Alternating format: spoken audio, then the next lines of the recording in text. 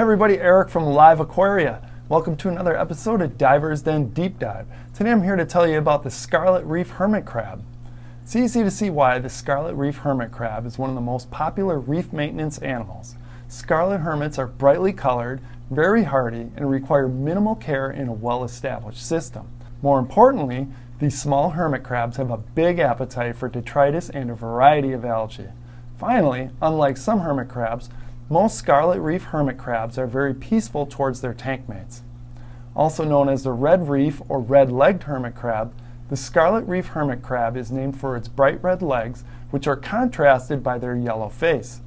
Native to the reef faces and coral rubble of the Caribbean and Western Atlantic, these active scavengers can consume large amounts of animal matter and algae.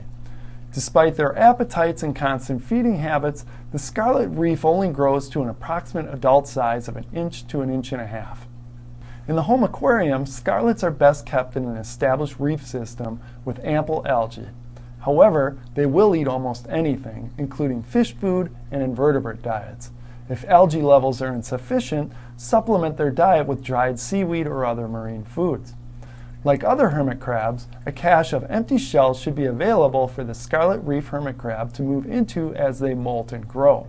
As with all invertebrates, they do not tolerate copper-based medications and extreme fluctuations in water parameters.